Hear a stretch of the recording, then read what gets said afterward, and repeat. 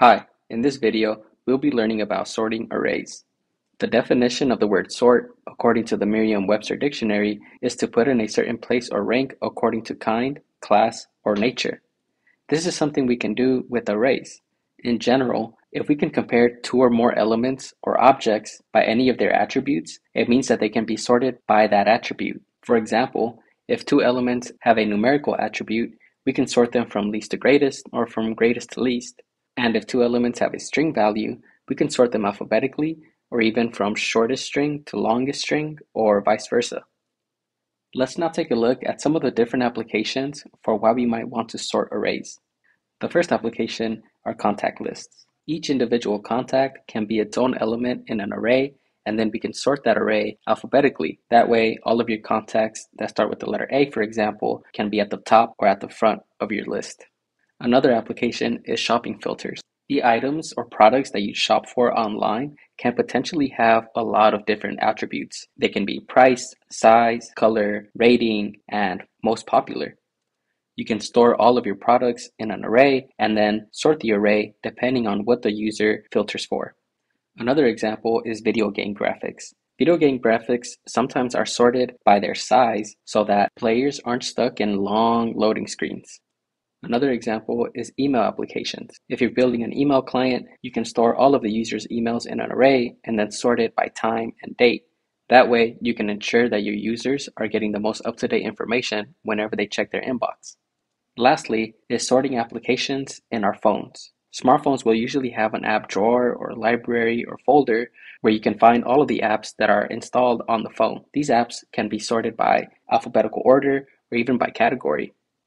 So these are just a few examples of applications where sorting is important. You can pause the video here and see if you can come up with any other applications. Let's move on.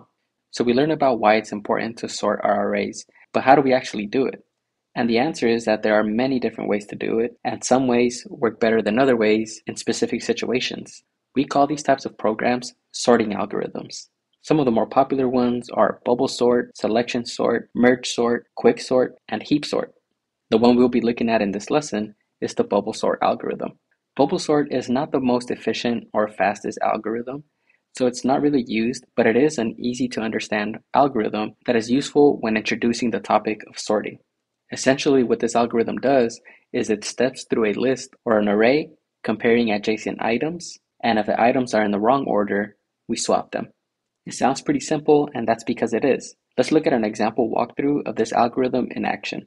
So here we have an array 5, 4, 2, 1, 3, and we're going to apply the bubble sort algorithm to sort it from least to greatest. It's important to note that with the bubble sort algorithm, you may need to pass over the array multiple times until it is fully sorted.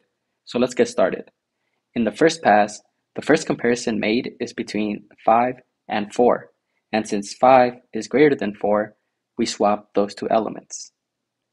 The second comparison made is between 5 and 2, and since 5 is greater than 2, we swap those two elements.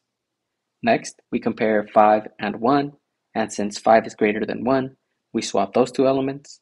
And then lastly, we compare 5 and 3, and since 5 is greater than 3, we swap those two elements.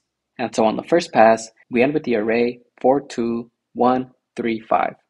And so far, what we have successfully done is identified the largest number in the array and moved it all the way to the end. Now we move on to the second pass. The first comparison made in the second pass is between 4 and 2. Since 4 is greater than 2, we swap. We then compare 4 and 1, and we swap those two. And then we compare 4 and 3, and then we swap again.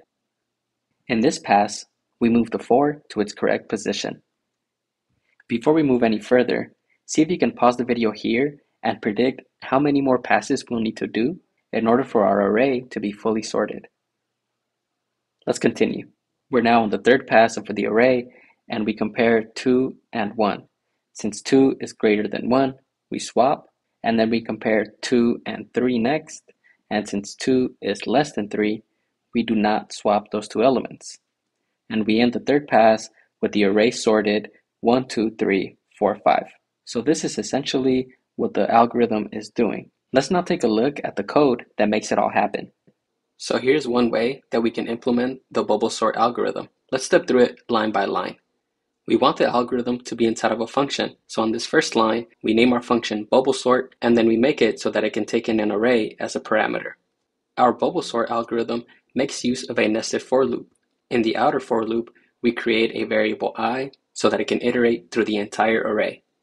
For our inner for loop, we're creating a variable j so that it can iterate through the length of the array minus I, because the largest element will move to the end of the array after each pass, so there's no need to compare the last I elements in each subsequent pass. If you remember from our walkthrough earlier, once we got 5 all the way to the end, we never compared any of the other elements to it again. Let's move on.